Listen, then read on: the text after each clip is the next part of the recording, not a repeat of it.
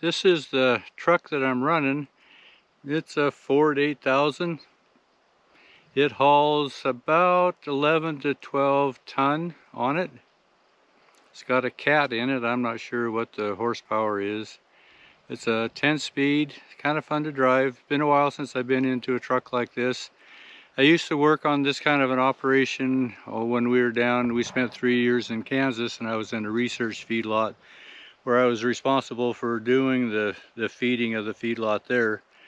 So it's kind of fun to be back in the seat, back in the saddle again. So that's what this week's video is about, is just some time on the farm running the corn truck.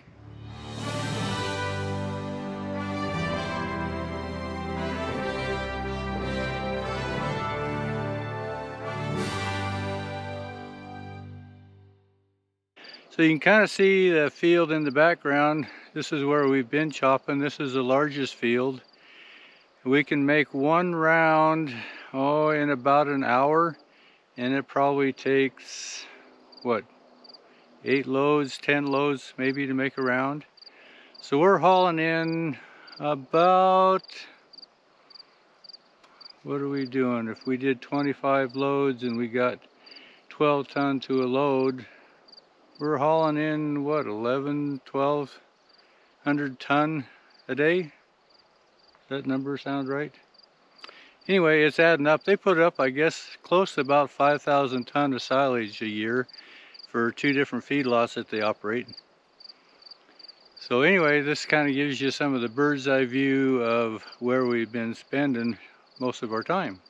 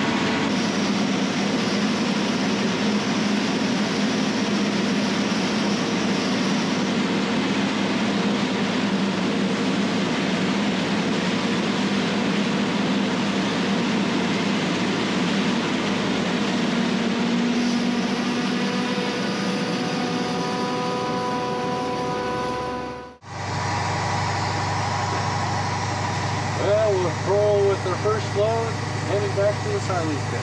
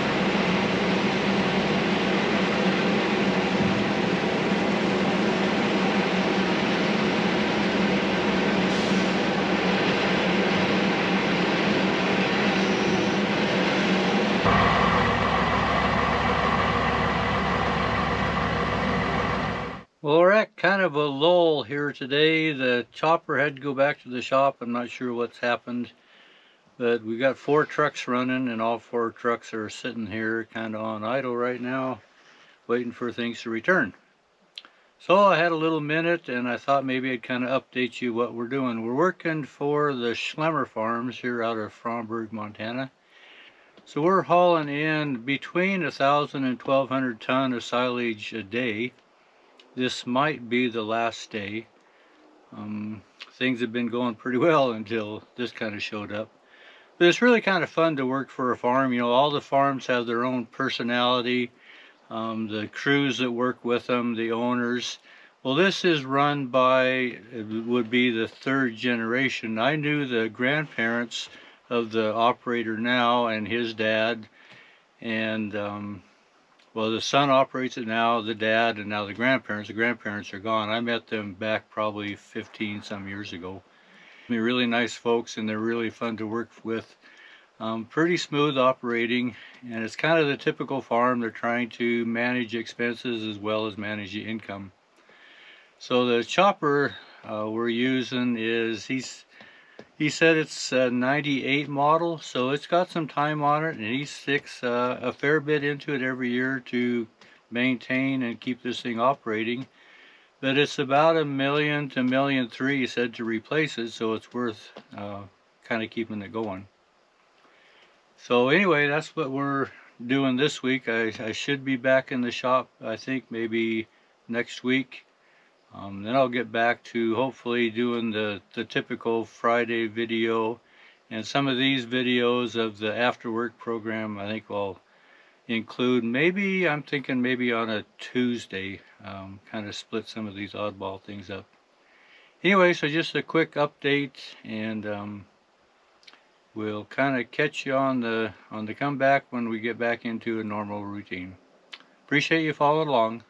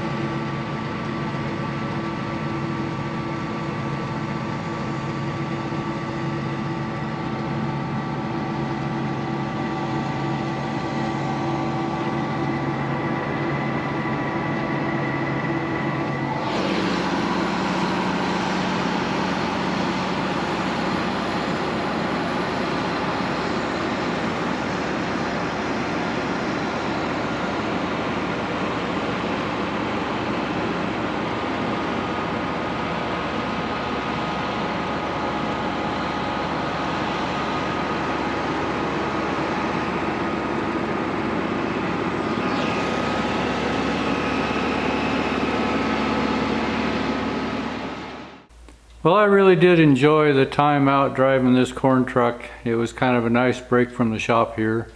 You know, all of my after-work projects are kind of that way. They give me a mental break and a little change up from concentrating just on wagon work all the time. So I just thought maybe I'd share some of this with you. You know, out of the 4 trucks, I ended up being the youngest driver. I'm 68. The next one up was 71. The next one was 81. And the 4th driver was 84. So it's kind of a old-timers group that were driving this truck, trying to keep this chopper going. Really pleasant. I enjoyed visiting with all of them and enjoyed working with the whole crew. Anyway, I hope to be back maybe a little more normal next week. Like I mentioned in this video, I think I'm going to try to put this after work projects up on Tuesday. It's not 100% guarantee, but I've got a few of them that I'll put in there. So, well, either keep an eyeball out for them, or, you know, if you have your notifications turned on, you'll probably get a notice too that they're up. But we'll see how it goes. Anyway, I appreciate you following along. Thanks for watching.